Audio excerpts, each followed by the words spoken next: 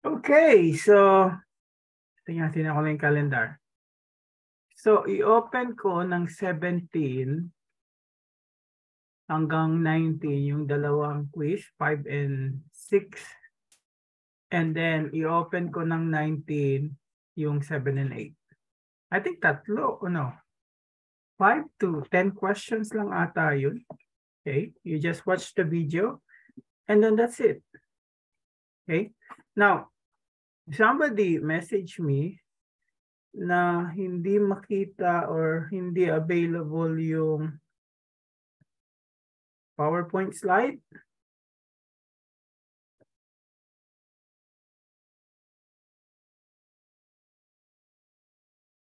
Bakit kaya? Bakit kaya?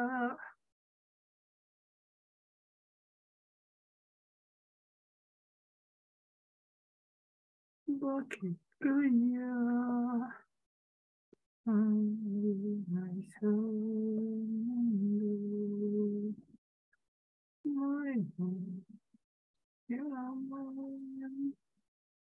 Ito yun, di ba? Okay, nakuha nyo to. 7 and 8. Ito, hindi nyo nakuha to?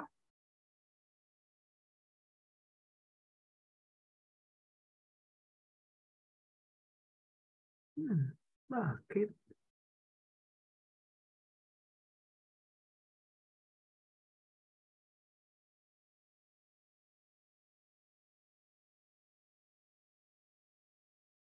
Pag ano sa group chat ko na lang i-post. Bakit kaya hindi siya makalusot?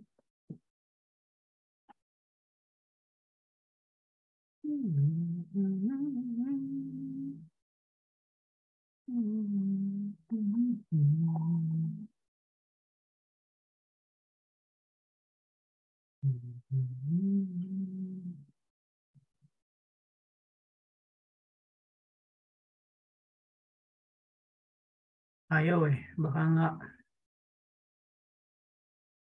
Lahat ba hindi makuha yung mass spec? Samantala yung iba, kuha nyo electrochem?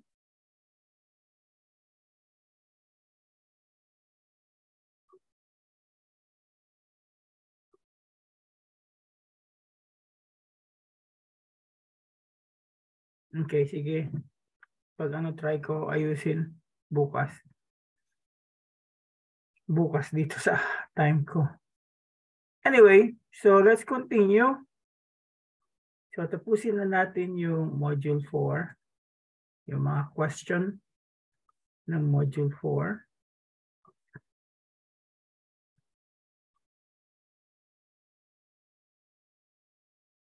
So ang tanong dito, how is the fluorescence emission spectrum differs from the fluorescence excitation spectrum, which closely resembles an absorption spectrum?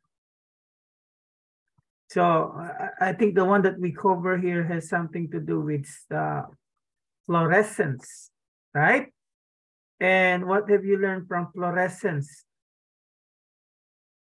So usually, fluorescence, they are more sensitive than anong tawag dito? Absorbance. But the only problem with fluorescence is not all sample fluoresce. Okay?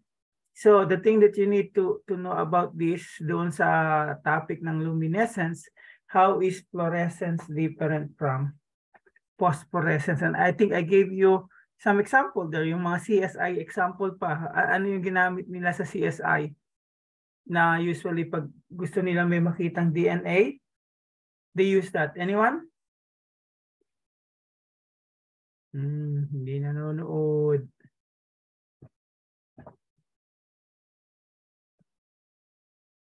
Anyone?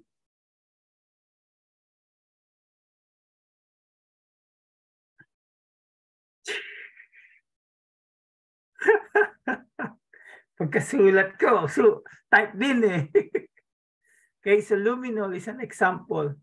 So it is a fluorescent material, okay, that interact with the DNA. So when they interact, it causes fluorescent sample. So Doon sa, we could say, fluorescence, meron kang emission and excitation wavelength or emission and excitation spectrum. So usually they are what? Mirror image. So alin dito yung emission spectrum, alin dito yung excitation spectrum. So ilagay ko dito ng A, ilagay ko dito yung B. Alin yung emission spectrum? A or B? What is the emission spectrum here? At yung isa yung tinatawag na excitation spectrum. Sige nga.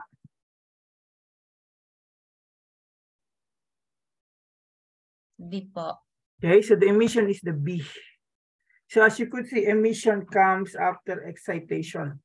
So usually, what happens is emission, you apply energy of what? Higher or lower energy?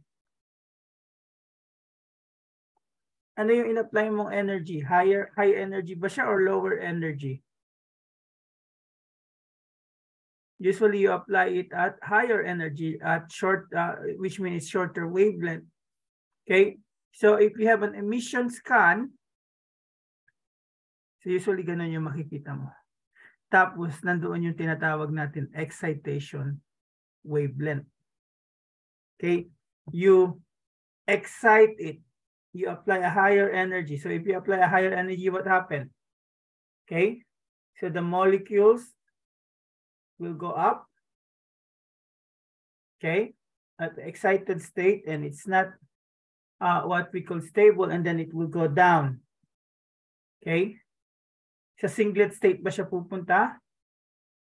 Usually doon, if you read,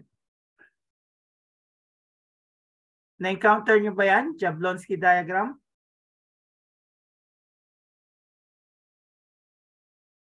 If in one of my what we call lectures, recorded lectures, nandoon yung Jablonski diagram. It is there. I mentioned it in fluorescent. Okay. So doon, what happened when you excite, when it goes down to the ground state, it's going to emit something. Okay. Now, the other one, on the other hand, meron kang emission scan or emission wavelength. Tapos, titingnan mo yung kanyang excitation scan. And this is similar to what? Alin dito yung kasulad ng absorbance sa dalawa? Anyone?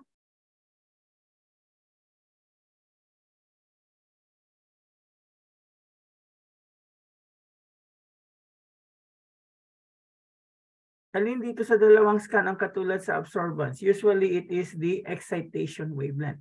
In fact, if you want to determine if your sample is fluorescence, you can get the absorbance. And then, when you look at the absorbance, the one that gives you a higher peak, you can choose that as the excitation wavelength and see if it's going to emit.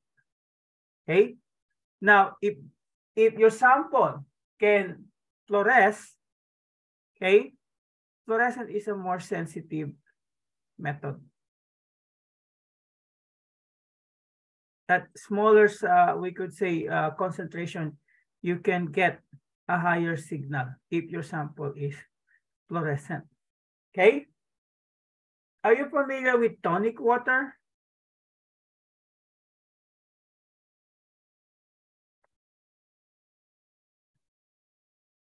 Familiar ba kayo sa tonic water? Meron bang ganyan sa Pinas?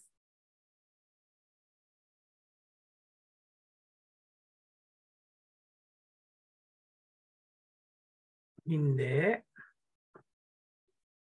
Hindi yan alkali water.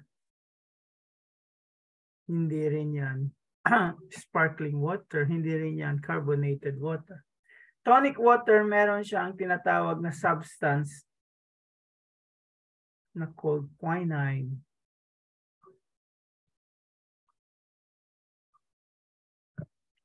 So ano yung quinine? Anyone? This is the first time for you to hear the compound quinine. Quinine! Pang cocktail. Yun! Tinumbok mo! Malaria drug. So they use tonic water to prevent malaria. Okay? Yun yung ano nung quinine.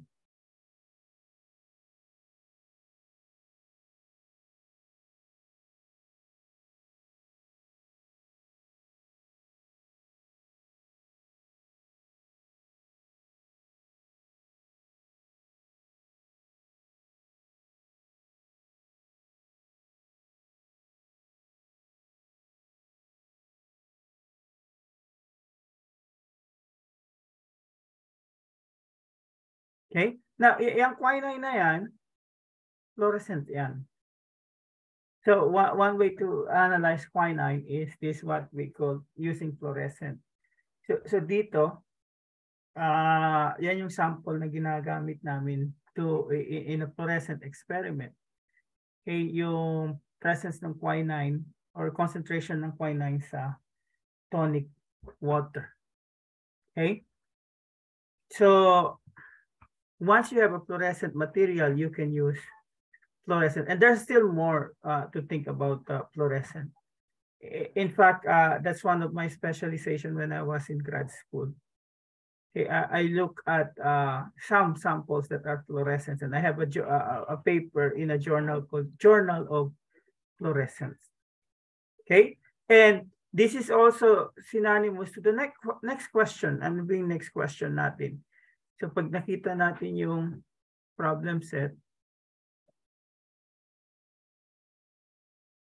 why is spectropolarimeter more sensitive than spectrophotometry? Okay, so spectrophotometry, yan yung absorbance. Okay? So ang nangyayari kasi sa spectropolarimeter, ini-excite mo sa isang fixed excitation wavelength. Okay? Tapos tinitingnan mo yung emission. So usually, ano yung conformation ng what we call fluorescence? Di ba absorbance, if you're going to look at absorbance, ito yung sample mo, papasok yung light source tapos lalabas. But in the fluorescence, ganun din ba yung conformation niya? So pag ito yung light source mo, saan mo siya titingnan? Dito din? Usually it is what? 90-degree angle. Okay? Meron kang tinatawag na L-shape kapag nag-iisa lang yan or T-shape. So you just try to look, okay, at the signal that you can observe. Now the question, why do you have to use this configuration? Ano mangyayari kapag diretso doon?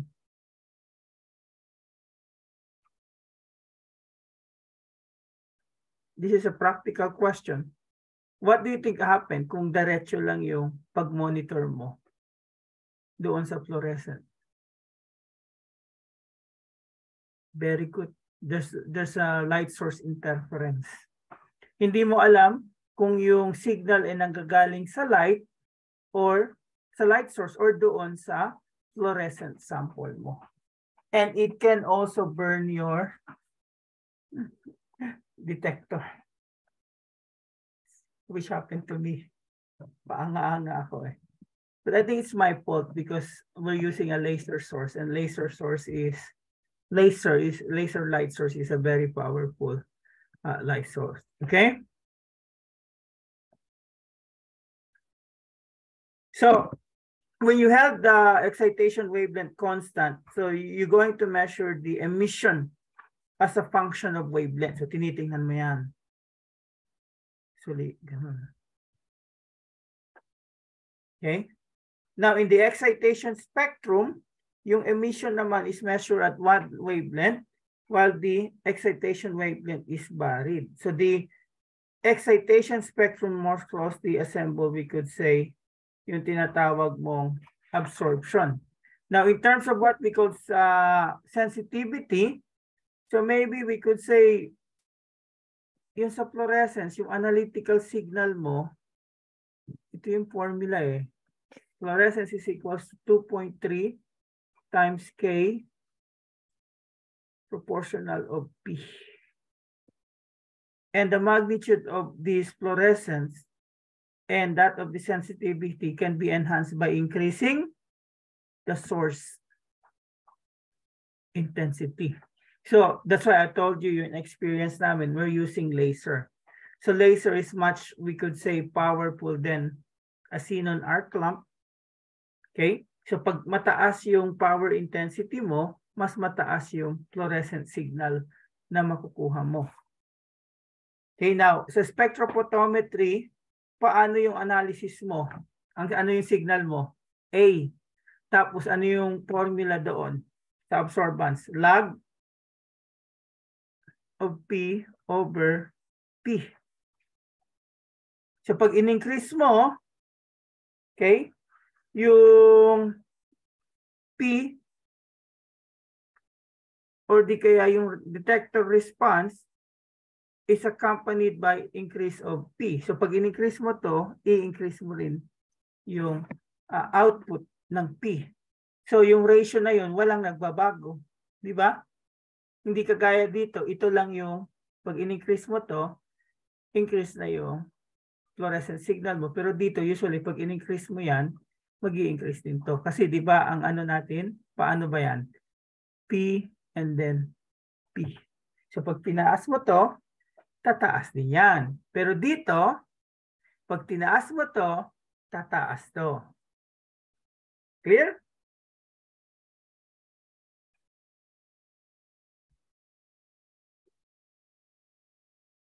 Entiende? How do you say that in Bisaya? Kabalo na?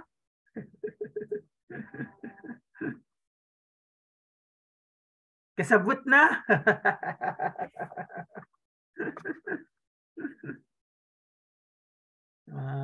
Kabatch kong taga Davao. At ano, Jensen.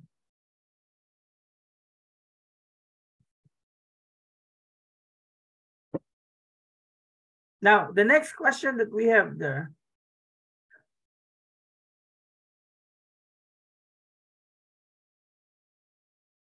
So why is an electrochemical atomizer more sensitive than a flame atomizer? So I think anong part to? When we're talking about atomizer. And some of you got this wrong, right? Ang atomizer, hindi niya ginagawang atom. Yung sample nyo, right? Tapos dalawa pa atang question na ilagay ko. Anong ginagawa ng atomizer?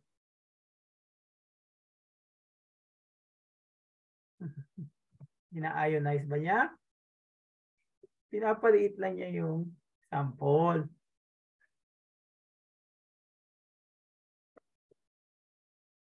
So kung same sa answer kayo dun, mabigat yun.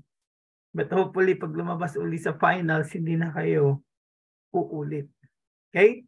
So it has something to do with what? Yung electrochemical versus flame.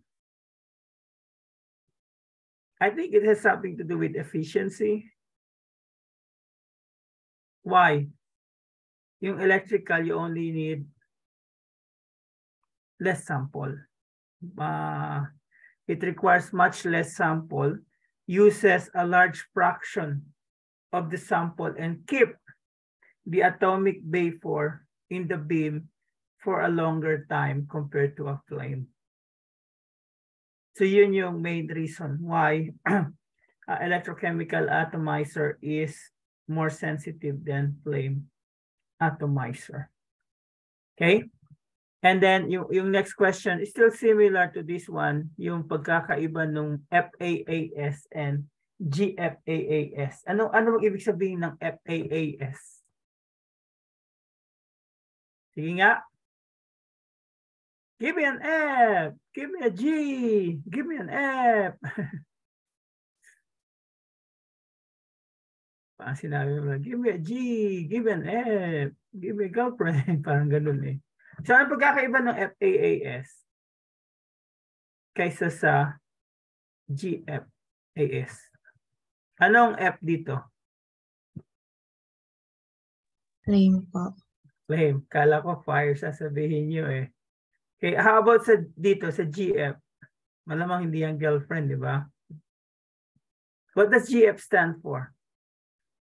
It stands for graphite furnace. Okay, now you are asked the question here, under what analytical parameters is FAS more suitable technique than GFAAS? And under what analytical parameters is GFAS a more suitable technique than FAS? So we could say this is an open-ended question. Okay. So if you're going to look at the definition here, medyo ano kasi tricky yung word na suitable eh. Now, maybe we can look for specifics. So if we want law, we could say detection limit. Alin ang mas maganda? Lower detection limit. Sige nga. Ito yung mga true or false question na lalabas. So if you have a lower detection limit, GFAAS is much better than FAAS. Now, how about throughput? Tsaka reproducibility. Alin yung mas beneficial?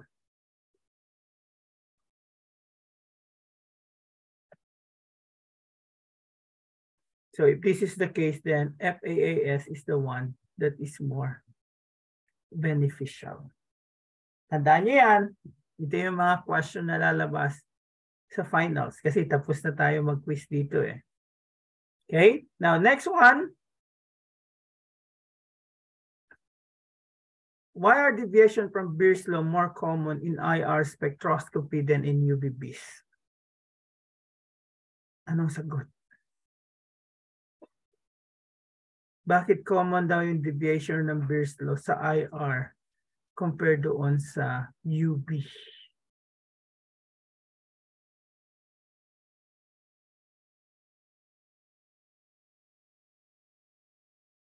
What can you say about the peaks at IR? Compare it with the UVB peaks.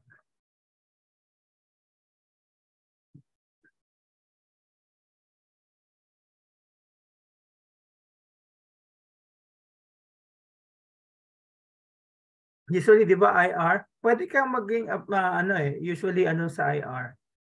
Percent transmittance, di ba? Tapos makikita mo ganun. Tapos, samantala yung UVBs yun. And then, right? Pwede rin itong maging, pag i-transport mo yan, pwede mo rin gawin itong absorbance. Yung mirror image lang yan lalabas. Ginawa ko na lang ganito. Okay? So if you're going to look at the IR, they are what? Usually they are sharper. Okay? Compared to the UVBs. So kapag sharper siya, most likely there will be deviation from the Beer's law. Okay? Deviations in the wavelength selection results in a much larger deviations in the absorbance in IR spectroscopy than what is seen in molecular UVBs. Okay, at saka madami din yung peak doon sa what we call IR. But if you're going to look at the UVBs, ang makikita mo lang kasi dyan, yung summation ng lahat ng mga ganyan. Hindi mo lang siya nakikita sa UVBs. But if you're going to do, I don't know, computational, makikita mo ganyan yan sila. Tapos ang makikita mo lang ay yung sum. Yung broad peak. Okay? And this is also has something to do with the next question. Bakit hindi absorbance ang ginagamit sa IR? Why is it more common to report UVBs using absorbance, whereas it is more common to report IR spectra using the UVBs? So maybe it has something to do with what? Sino sisisihin natin dito?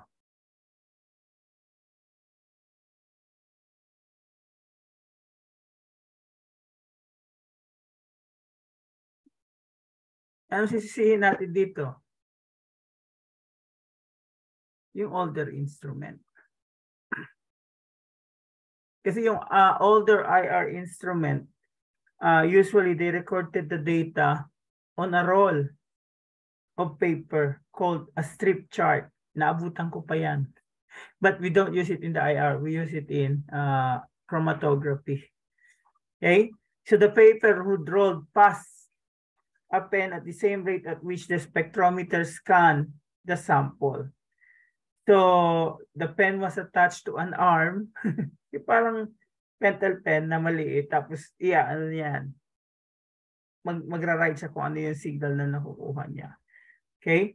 So, yung pen na yun attached to an arm doon sa tinatawag nating potentiostat. So, if we have this amplified current, AC current, okay? Not amplified current, not AC current, amplified current, hindi yung tinatawag na AC. Okay? So, yung parang seismograph. Pero mas sharp pa nga yung pen ng seismograph kaysa dito sa IR. Parang pentel pen talaga siyang maliit na nandoon.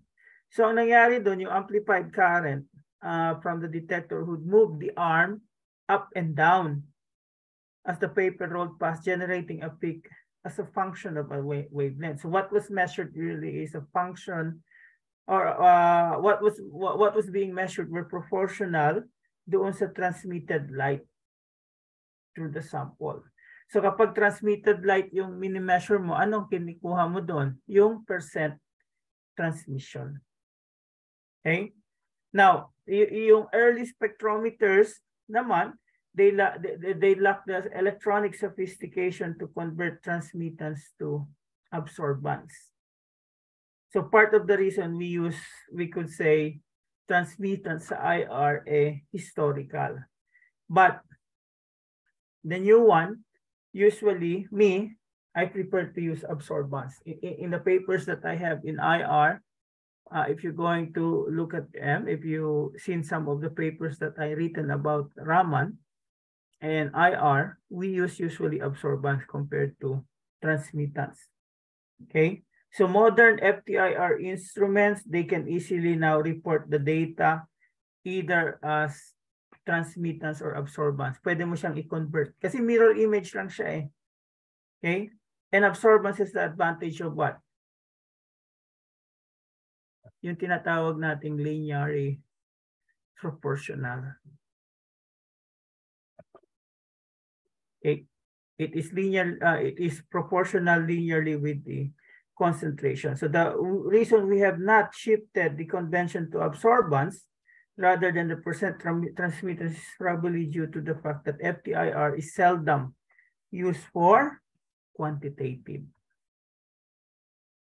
If you want the quantitative one, you have to use absorbance mode, not the percent transmitted mode. Yung IR naman pang-identify lang ng ano. Saan natin ginagamit yung IR? We just want to determine the presence of the functional group. And if I'm not mistaken, in Chem 140, meron kayong isang spectra and you have to deduce the organic structure based on the given IR spectrum. Right?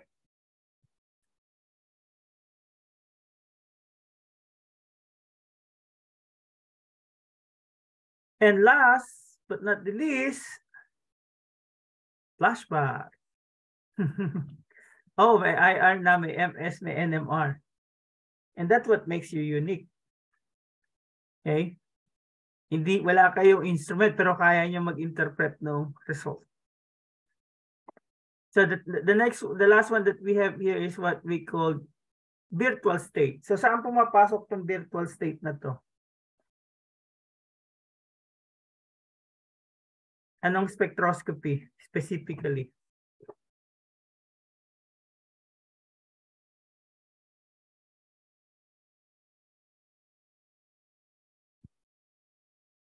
It is in Raman.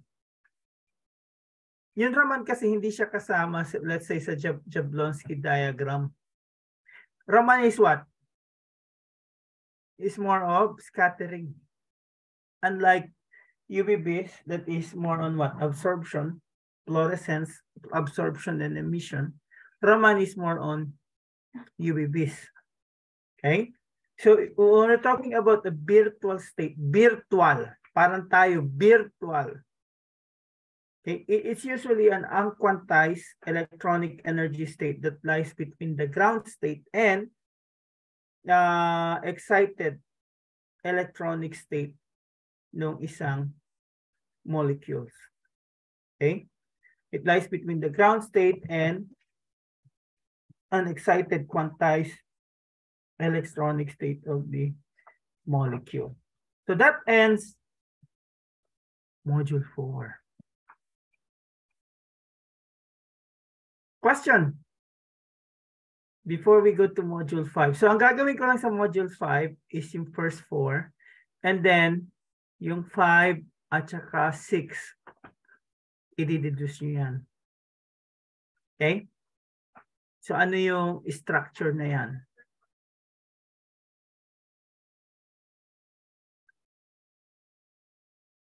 May mass spec ba tayo? Natuloy ba yung pagbili ng mass spec ni Ma'am Completo? Anyone working with Dr. Completo here or doing thesis with her? Huwag kayo mahiya. Wala siyang na-mention sa class. Meron bang mag-work sa kanya dito? Sino dito nag-thesis na?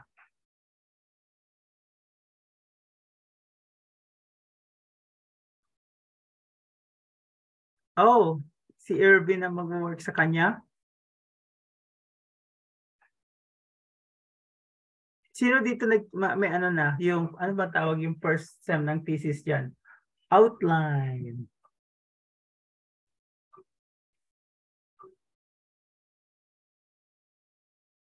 So yung student niya sa Chem nag-ano? So wala pang nag-outline sa inyo.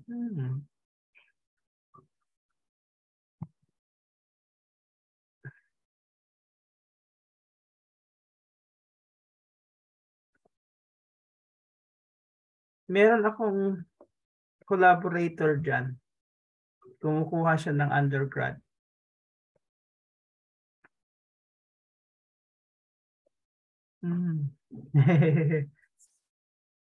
Ano ang pangalan nun? Kalimutan ko pangalan eh.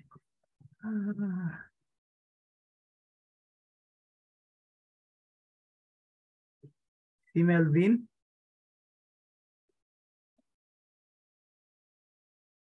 Isang email ako. Oo. Kasi hinahanap ko pa yung raw data ko na gagamitin niya. It's more on, I don't know, chemometrics. Kasi ang hirap naman kumuha ng ano doon. Batch 2019. Anong batch na ba? Ayun, Moldak. Yun na nga.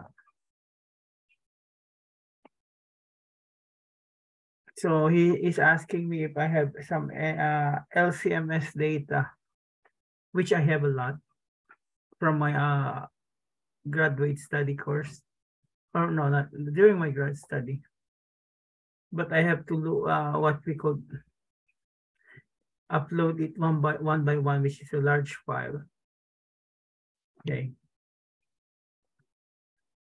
So in case you want to work with him or indirectly with me, yun yung thesis problem. So that is what we call mass spec. Okay.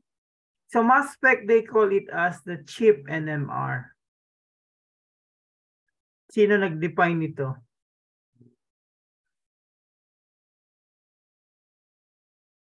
Yung definition nila ng mass spec is cheap NMR. Sito sa tingin nyo nag-define nung quote na yun. Siyempre, mga gumagamit ng NMR.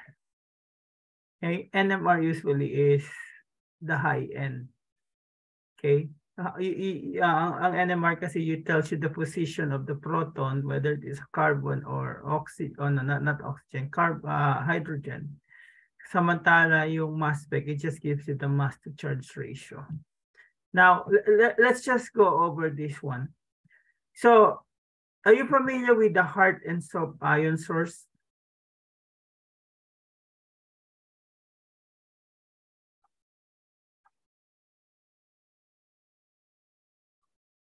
So, I hope you start what we call watching already the video. So, meron tayong ion source. So, meron yan tinatawag nating soft ionization source versus hard ionization source.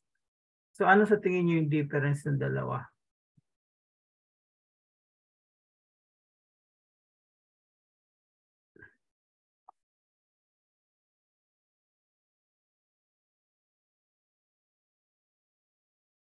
So, depende kung what we call soft or what we call hard ang gagamitin nyo, you have to look at ano ba yung application na ina-analyze nyo. Is it for quali or quantitative method? So pag quali, anong source ang gusto nyo? Anong ion source usually ang prefer?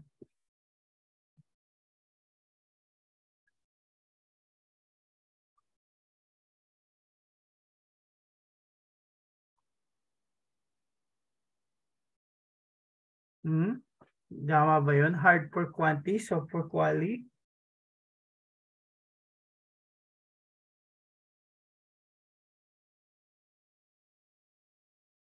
So sa tingin nyo, okay, we have hard. Saan mas maraming peaks na makikita nyo?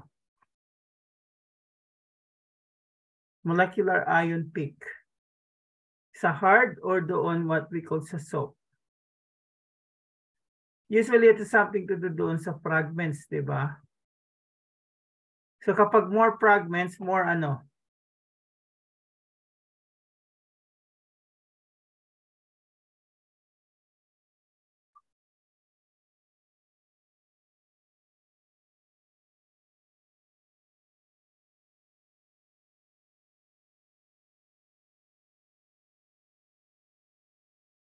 So kapag more fragments, more peaks. So saan lumalabas yung more fragments? Sa hard ion source or sa soft ion source? Usually, if you have a hard, what we call fragments, you have what? More fragments, more peaks, and thus used for qualitative method. So when we're talking about qualitative method, kasama dyan yung identification ng structure. Okay? But for quantitative method, ang logical selection ninyo ay yung tinatawag nating soft. Bakit? Wala ka naman pakialam doon sa fragments eh. You're looking at the overall molecule.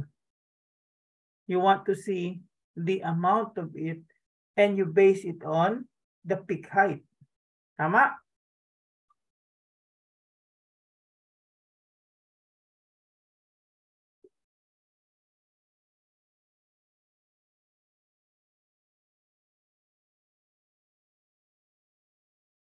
So saan mataas yung signal? Sa hard or sa soft?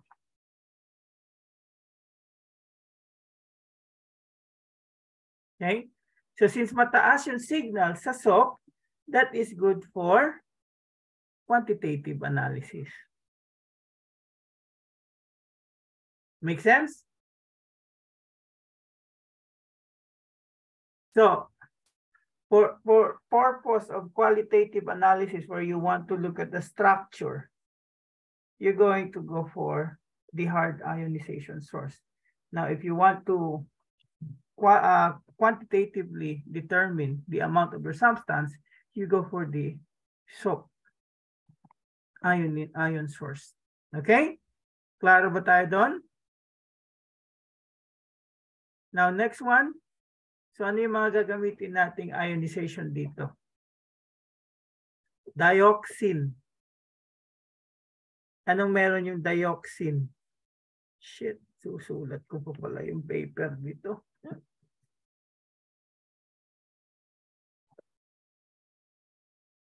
Dioxin, okay? Anong natutunan yung mga ionization?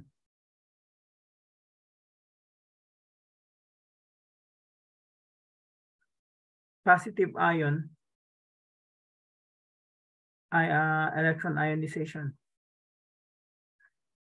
Why? Because you have electronegative elements, which is your chlorine. And it's make up a significant volume of the molecular indicator that it would be a useful method for quantitative purposes. Yung NICI. Alamin niyo kung ano yung NICI doon sa lecture. Okay? Next one. Metalloproteases. Ano mga yan? These are what?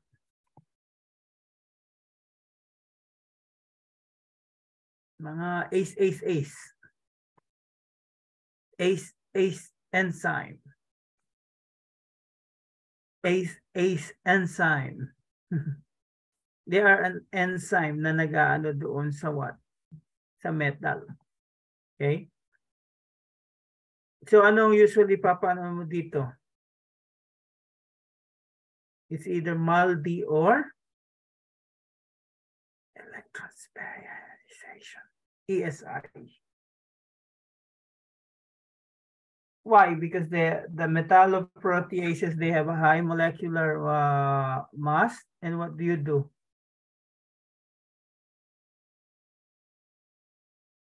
I-ano mo siya? I-break down mo siya. So, ang gagamitin mo dyan is some sort of a MALDI type or ESI. Okay? Last but not the least, the metals. Anong gagamitin mo if you want to analyze arsenics and lead in hair?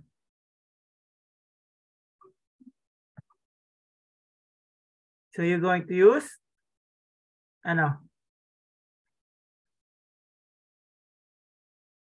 Anong letters?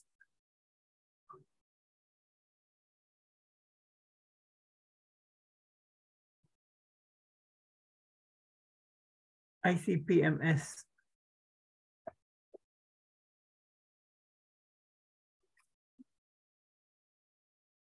Ano ibig sabihin ng ICP?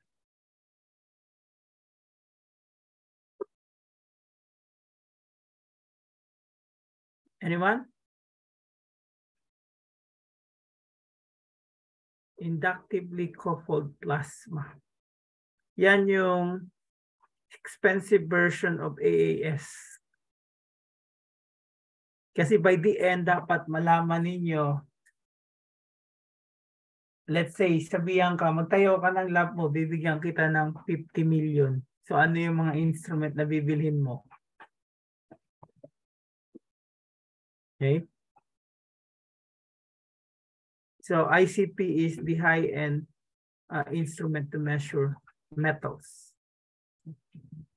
And then the next question that we have here, how do the spectra for electron impact, yung EI, field ionization, yung FI, and chemical ionization sources, yung CI, differs from one another? Sige nga.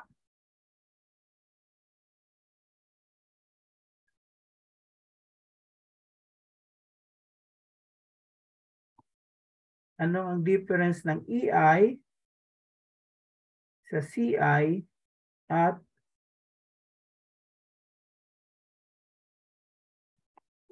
FI?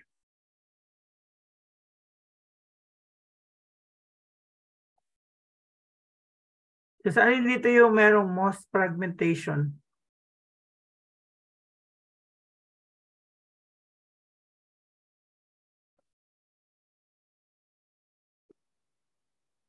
Okay, so the one that will give you or produces the most fragmentation and the most complex spectra is the EI.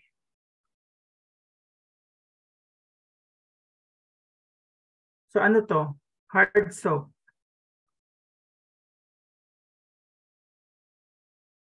Is this a hard source or a soap ion source? Usually this is a hard one. Okay? Now yung Fi, anong meron dyan? Siya yung merong simplest spectra.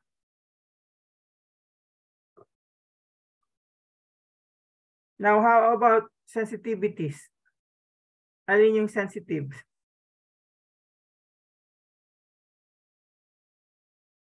So we could say EI and CI are more sensitive than field ionization. Now, some of you in the near future may go abroad. So there's a possibility that you're going to use this what we call instrument. Now, MS is now used to this so-called proteomics. Are you familiar with the term proteomics? Narinig niyo na ba yung term na proteomics?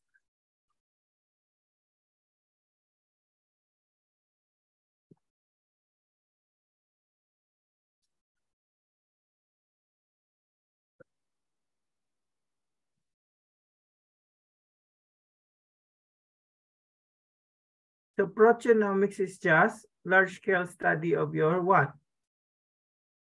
The proteomes. So ano ba yung proteomes? These are just set of protein na pinoproduce ng ano, organism, system, or any other biological stuff. So kasama maybe dyan yung tinatawag na oligonomics. Okay. And other, yung tinatawag nating genomics. So genomics is more on the genome. Proteomics is more on this what we call proteome. Large-scale study usually siya ng protein. So usually, ang ginagamit nila is yung mass spec. So tinitingnan nila yung fragmentation na nag-aano ng mass spec and then they can deduce. Okay, the thing there. So usually yung mass spec involves usually in what? 4 tasks sa proteomics. The one that I did is similar to that. Okay, at the earlier stage. Pero yung umalis ako, mas umano na yung ano na yun, yung field na yun, nag-boom. So the way that you're going to do is you're going to create ions from the analyte molecules.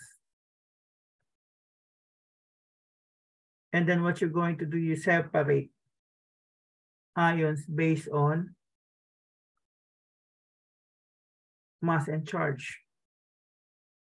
And then you detect ions and determine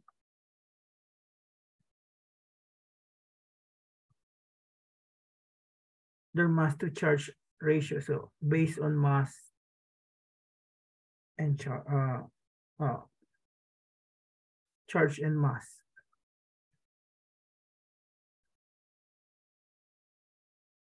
And then after that, what you're going to do is you're going to select and fragment ions of interest to give you structural information. So meron kang MS, or we could say the MS. So bini-breakdown mo siya. Okay? So there's 2 approach on this proteomics, yung tinatawag nating bottom up. Tsaka top down. Right? Narinig na ba niyo yung bottom up? Mga taga-LB kayo. Okay, magsinungaling. Sabi na nga ba eh.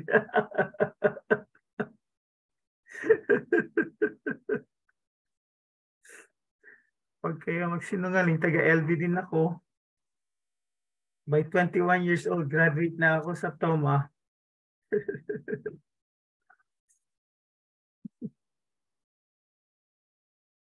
At yung dorm ko ay notorious. Pero yung chance tumira din doon sa dorm na yun. I don't know if you have heard the dorm name Co-op. So I stayed there for 1.5 years. Di ba yan? Sir, bakit 1.5 lang? Hindi ko na kaya uminom. Every night kami umiinom nun. First week, mayaman pa kami, Gilbis sa Katang. Pero pag last week, yung bilog tsaka tubig na. Okay? So, let's go back here. Bottom up versus what we call top down. So when we're talking about bottom up approach, that's where most analysis or proteins are done by digestion of protein. So there's what we call digestion of protein. So kapag nagda-digest ka ng proteins, ano magpo-form? Your proteins will break down into what? Sige nga, biochem nyo. It will break down to amino acids ba agad? Siyempre, peptides muna, di ba? Tapos amino acid. Now, yung top-down approach naman, you obtain the sequence information of the intact protein. So, yun yung difference. Okay? So, I will stop here now kasi itong kasunod na question dito, I want you to work on it. Kailan nyo pwedeng isubmit yan? Ito na yung last na parang isasubmit nyo pwera sa quiz.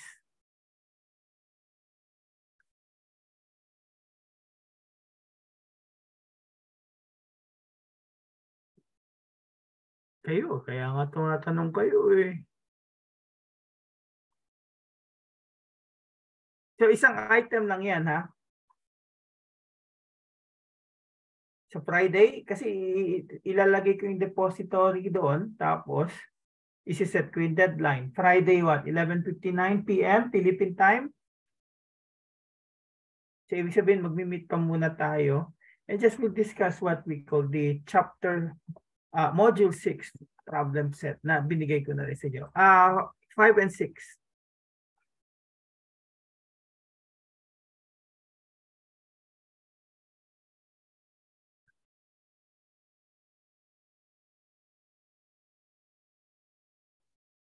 And if ever tapos na tayo sa klase natin, hindi pa rin yung end ng ano natin, I'm going to send messages because what I'm going to do right now is I'm doing the short problem solving. Usually now, inaano ko Chem, pero iniisip ko baka gawin ko na rin yung analytical tsaka yung field of specialization ko kasama to. And I'm going to invite you to watch those videos. Okay? So parang, I don't know if you have watched that thing. So right now, puro ano muna, tawag dito? Chem muna. But I think you can watch them when you take the, tanggalin ko, ay ano ko na yung record, okay?